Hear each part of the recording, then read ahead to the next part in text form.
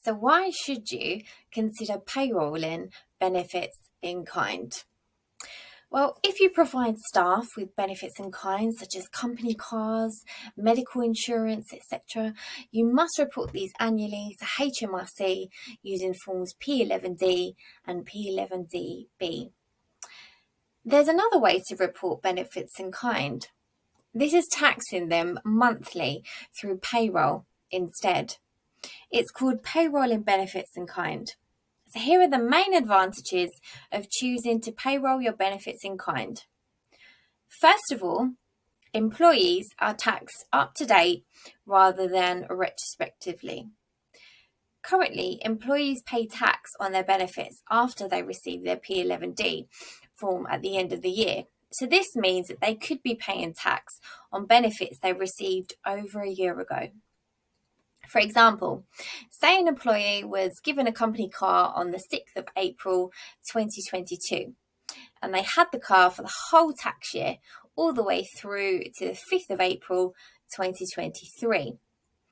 At the end of the tax year, their employer would complete their P11D form and pass it on to the employee. This would need to happen by the 6th of July 2023. The employee would need the P11D form when filling in their 2022 and 2023 personal tax return, which is due to be paid and filed by the 31st of January 2023. 24 even. This is when they would pay the income tax on the benefit. So that's a whole 21 months after they first started using the company car.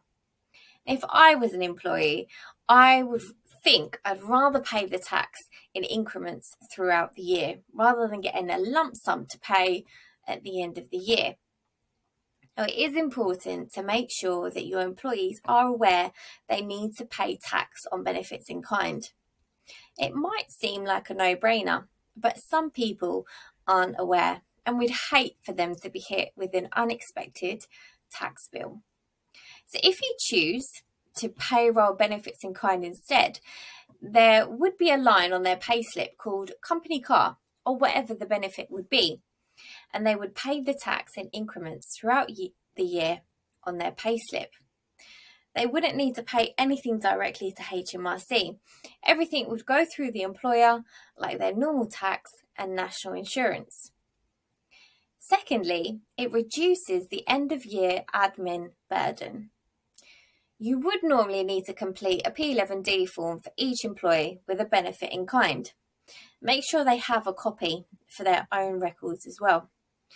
Then you would need to complete a P11DB for the company as a whole, confirming the total national insurance that the company needs to pay to the HMRC. The more employees you have, the more forms you'll need to do at the end of the year. So you should consider payrolling these benefits instead.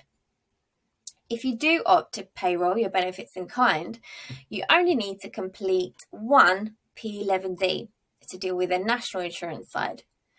The employees would already have paid the tax on their benefits throughout the year. Thirdly, it makes the starter and leaver process easier. So if an employee leaves in the middle of the tax year, you're still not going to complete the P11D until after the 5th of April.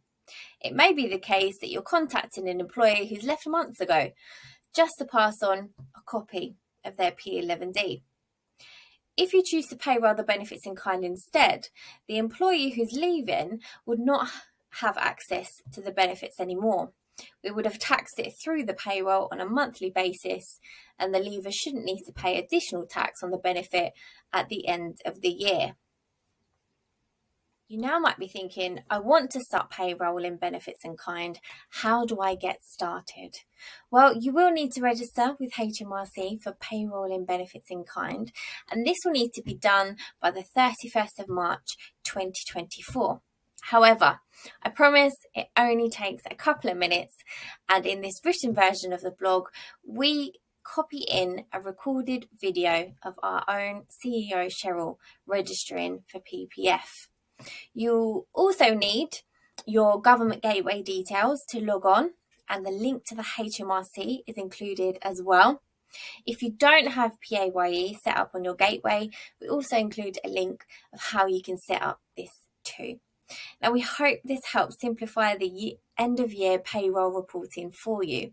But if you do have any questions, always remember, if you'd like to discuss further, we'd be more than happy to help.